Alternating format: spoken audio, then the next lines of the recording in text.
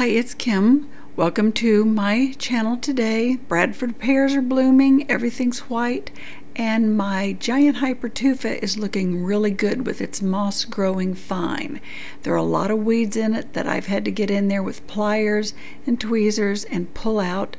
Not sure what the weeds are. I think it's chickweed. Has little nodding white bell flowers, but everything's going pretty well. That's the weeping cherry blooming too. So now here is the big Hypertufa trough full of the moss and how it looks here in April of 2020. I think it's growing pretty nice. You can see some of my bulbs that I planted, or corms. Those are the dwarf iris that have come up. Not many have come up, so I'm not sure how they'll be doing. And it was on the opposite end that I put anemones, and so far I've not seen anything come up, and I have had those before and they bloom in April, so I don't know if I've lost every one of those, they didn't make it or what, but I've seen no evidence of anything on that far end. Now I still have bits and pieces of brown moss, but it seems that other parts of the moss have gone from brown to growing back into green. You can see like hints of green on edges, and then it gradually just gets green again. So I don't know if that's something typical of the different mosses, and I have not been able to identify any. I'm really not sure of their names, but I'd love to know their names.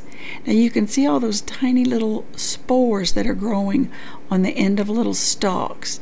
Each different type of moss has a different like stalk. These almost look like little tiny balls on a short stalk on this type of moss, and then the others have longer ones growing. Now this is a liverwort that I included. I tried to identify it. I think it's Marcantia, and you can see those little round cups, little tubulets that lay on the top of that little flat leaf. Now this is among all the other stalks of the mosses. Now since liverwort is like a moss and some of the liverworts are leafy, one of those could be liverwort also.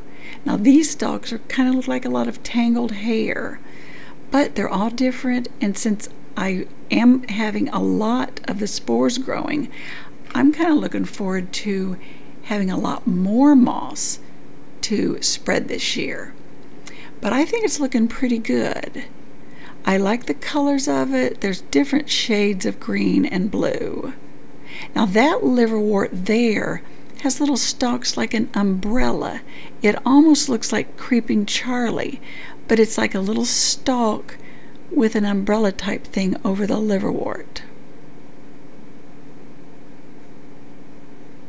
Now that's some of the parts that have turned green from being a brown color, but they just have different shades that are very, very interesting. Now I'm hoping I do have blooming irises, but I guess we'll have to see.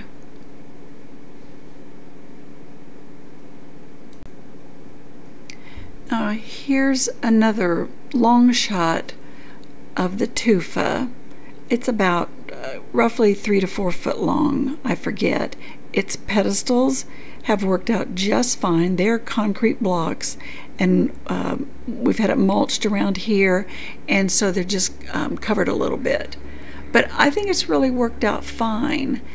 And where its location is, it was a little bit sheltered, and perhaps that made a difference. Some of my hosta is starting to grow. I'm not sure I'm going to keep the hosta. I may decide to move the hosta and just cluster up more of the Hypertufa troughs up in this area. But if I decide to move the troughs, I'm going to try to move the ones that I can handle instead of bugging my my son-in-law. Now I thought you'd like to see a close-up of some of these. That's that little weed that I'm calling a chickweed there with the flowers. But there's a real up close of the moss with its little capsule stalks with a spore capsule on the end of it.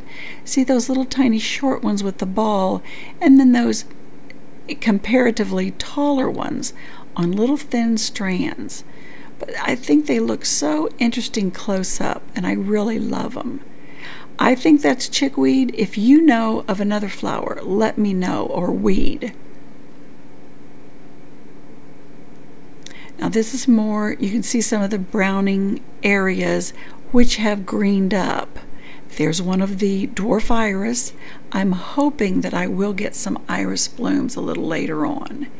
And that's a little more close-up of that umbrella type stalk coming up from the liverwort. Still not sure what that is. Now I'm pretty close to some boxwood here, and just thought you'd like to see how well it's doing. It really makes a nice backdrop for some of these Hypertufa. And then I have a shrub that's next to the end. I don't know what this shrub is. It blooms like a forsythia, but it's white. All the flowers come out over it, and then later the leaves. But I'm not real sure what that is.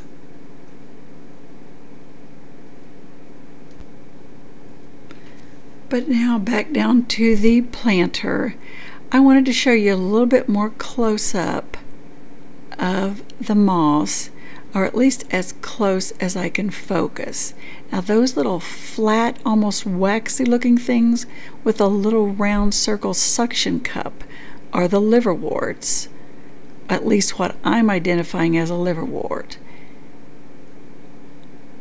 I really think they're odd looking, and they're very tough and rubbery feeling. They're just the weirdest thing, and so I really like those. I hope it's not something that I'll regret planting there. But thanks for joining me this morning. This is just some of my gold flame spirea that's blooming out. Looks really, really pretty in this springtime. But thanks a lot, and come back for more videos later.